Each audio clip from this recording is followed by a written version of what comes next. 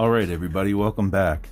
So I'm considering this on being a new segment, maybe the mush report. I don't know. If you guys got any good ideas, just hit the comments below. But either way, I like to do some new videos of the medicinal mushrooms I'll be growing. And like I said from the last video, if you made it that far, that I would be explaining what I did up until this point. So basically just a rundown. These are Ben's Original whole grain brown rice bags. These are the only types you want to use. Brown rice being, you don't have to have Ben's, you could use other options.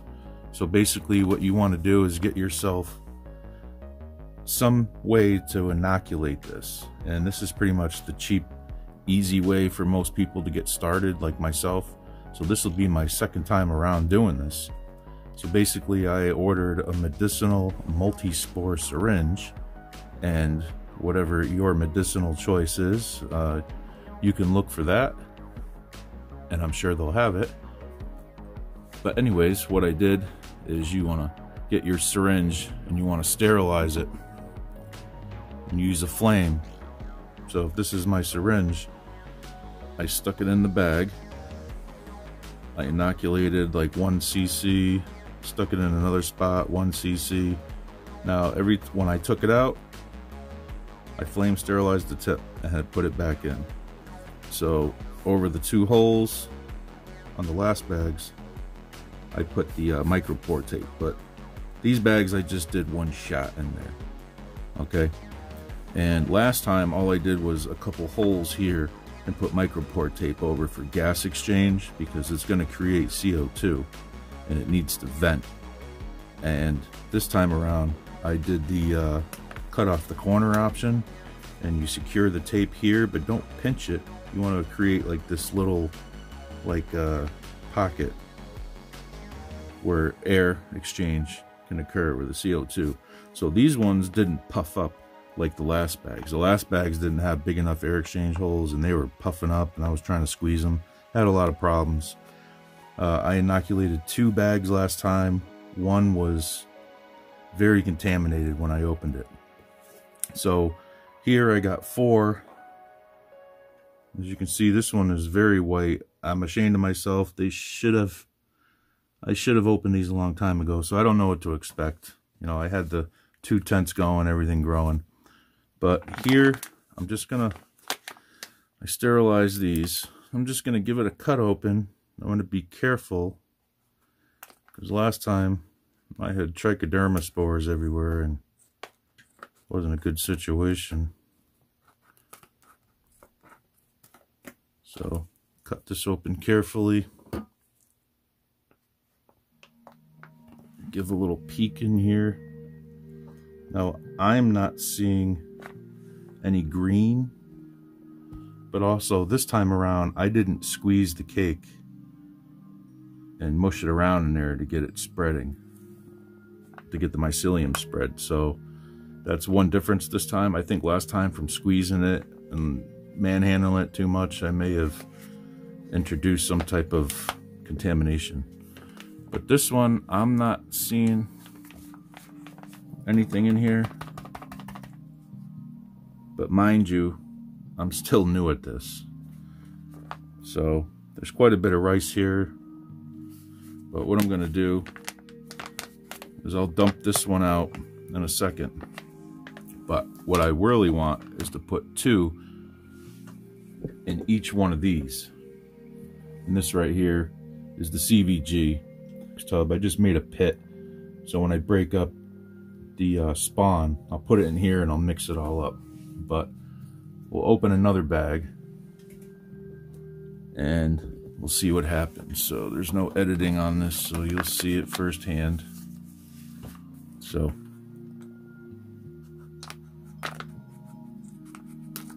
yeah, I didn't do a break and shake, so you never know. Holy shit. Look at this bastard. Oh my lord. This is something else right here, boy. This whole thing is freaking ready to go. You see some metabolites in there, the yellowness. Oh wow. All right, so we'll get this one in the tub first and show you how we break it up. All right, so another indicator that it's not contaminated, at least so far, is it has a very strong earthy smell. It smells just like the forest floor, like fresh mushrooms.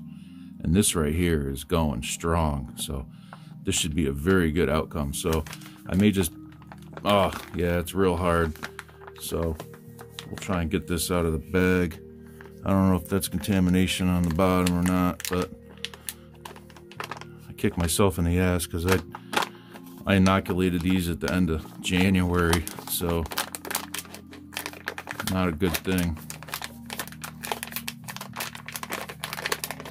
I hope it's just bruising. Whatever it is. That's a freaking cake. Holy shit. Alright, so some people do this with their bare hands, but I really don't have the confidence of doing that. I really don't want anything contaminated. So basically you just want to break this up. Oh wow, yeah, this is fucking amazing. So very, very tough. It's like freaking leather. So I'm gonna get this broken up and we'll dump out the other bag, see how that looks.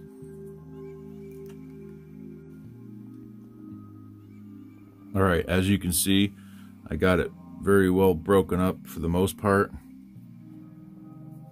It's pretty tough. I shouldn't have let it go that long. But either way, if you do cut open your bag and you do it like this and you get a smell that doesn't smell like earth, doesn't smell like mushrooms, then it's bad. When I cut open the contaminated bag, it smelled sweet, like it was fermenting.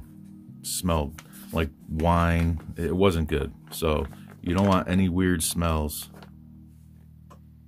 So this one's got a pretty decent smell. So I dump out some rice. Let's get this cake out of here from the first bag we opened, see what it looks like.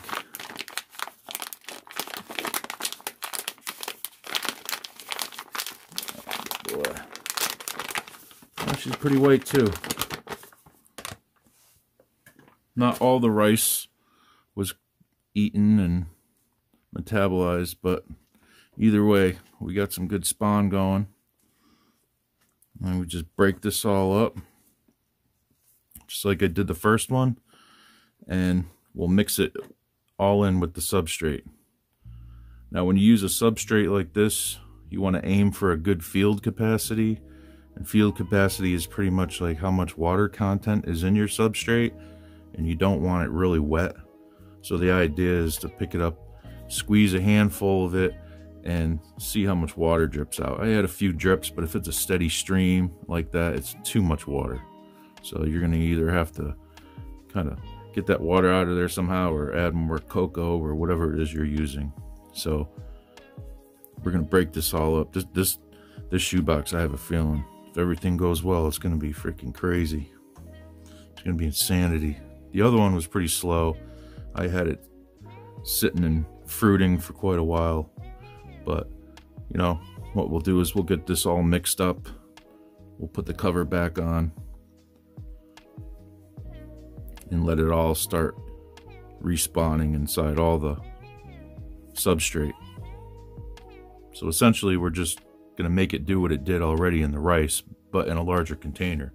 So then it's just even bigger. And then when we fruit it, it'll just be so much. But anyways, what I'm going to do is make sure this is broken up good.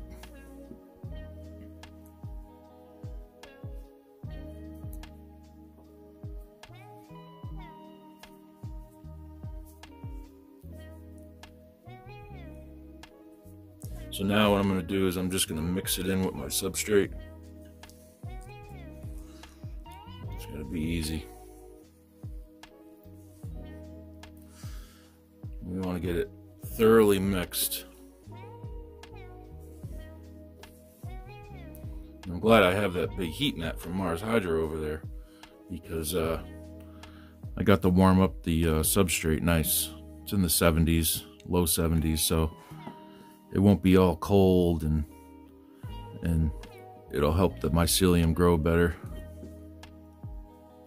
Just like your plants, your roots, everything gets cold, it's slow growth. But as you can see, I didn't really measure out this substrate too well. This is exactly what I had left. I have another bin, and I put aside a separate container so I can do a case layer. So a case layer is a finishing layer over the top of everything when it's mixed, kind of like the forest floor, and everything will be below the casing layer. It also acts as protection to the spawn as well, and to help hold in moisture. So I'm going to get this all mixed up. We'll get it all packed down, and we'll put the casing layer on. Alright, so I got all that spawn mixed in the substrate. I've got it packed down really well in all the corners. Now, last time I did this, I used a liner. You can use a little plastic trash bag or what have you. And what you normally do is you would lay it inside the bin and then trim it out. So it's like a nice little layer of plastic in there, and then you put all your substrate with your spawn in there. So what that does is it helps reduce the risk of side pinning coming out of the sides. Sometimes you get air pockets, or if it's not packed well, and the mushrooms will grow up out of the side. So to prevent that, you basically put a blocker in there, which is a liner. So here I packed this down really well. It's very spongy, it's very tight. And now I'm going to add a casing layer. Now you can add a casing layer of like a 1/4 inch or so. I guess it's preference. But basically this is the same stuff, the same substrate. It's the cocoa coir, vermiculite, and gypsum. And the gypsum acts as food. Of course, the vermiculite's going to help retain some moisture, and the cocoa makes up the majority of the substrate. So I'm just sprinkling this down, and I'm going to make sure I don't have any spawn showing, any of the rice that was all white and fluffy. So you basically do this. You can look through the sides of the bin to see how thick the casing layer is, but I'll get this all on here, set up, and show you what we do next. Alright, now I got the casing layer on here. I have no visible spawn showing. I'm going to give this a nice mist before I put the cover on. What you want to do is, what's very helpful is you get one of these little fine mist pump sprayers. This is exactly what you need. Now everything I'm doing here I've learned from 90-Second Mycology YouTube channel and Philly the Golden Teacher. Now if you really want more in-depth walkthroughs and explanations, you should check out their channel. So I'm just learning, and I did harvest my first go around, but here I'm just trying to double it up. I've got my lid.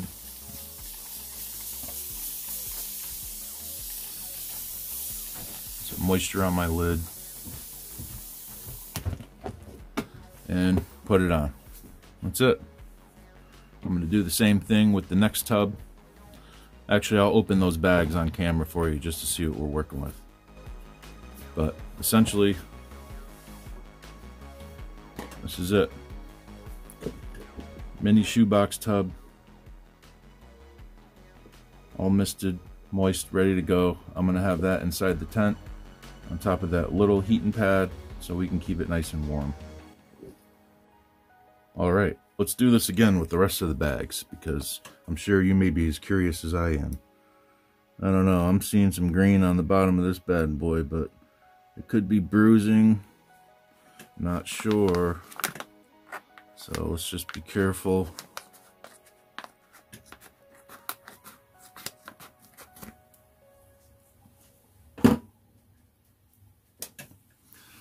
All right, let's see what we got. Holy shit. We got a mushroom growing already. Yeah, they've been in here way too long. So essentially, you could actually just cut an X in the bag or cut the top and they'll grow right out, because once they get to this fresh air, they'll start fruiting conditions and they'll start coming up. And all those water droplets in there are perfect. That's another reason why it's probably pending. So anyways, let's get this out of the bag.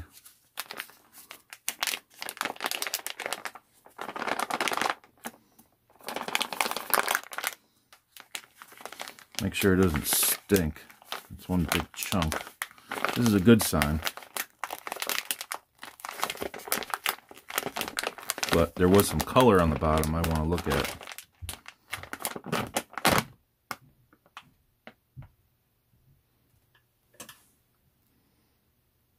Alright, so that right there is no good.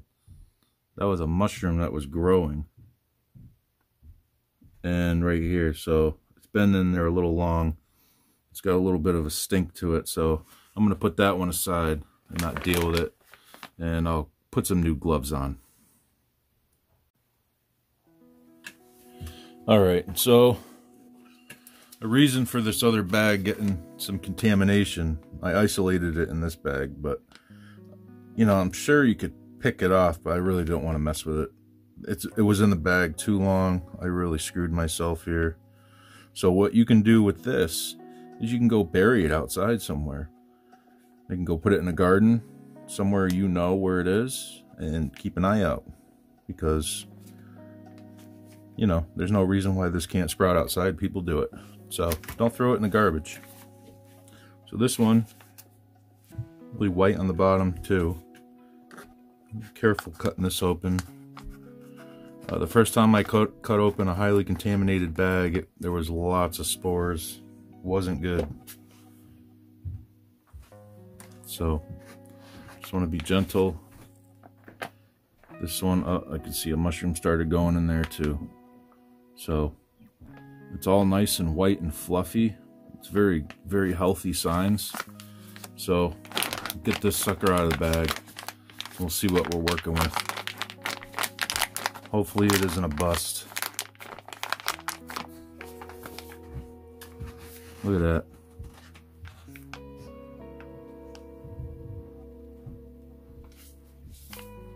So I got new gloves on, keeping it clean. There was a mushroom growing. Looked bruised. I'll pop her off.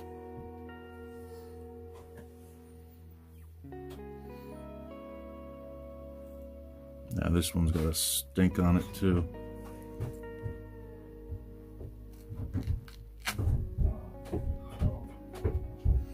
You know what? Let me just stick it in there.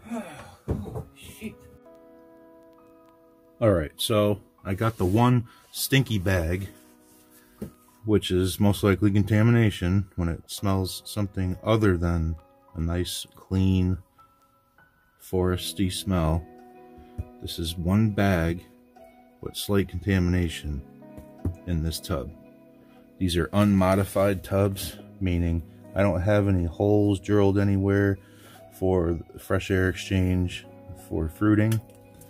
And this here is the same B+ multi-spore syringe, spawn to bulk, 31422, 2 Uncle Ben bags in here. So this is the first time doing 2 Uncle Ben bags. I did a case layer on both of these. Stinky box got a case layer. I misted them down. Some moisture in there. You already see there's some nice moisture on the lids. I'm gonna let these go for like a week or so and just periodically check them.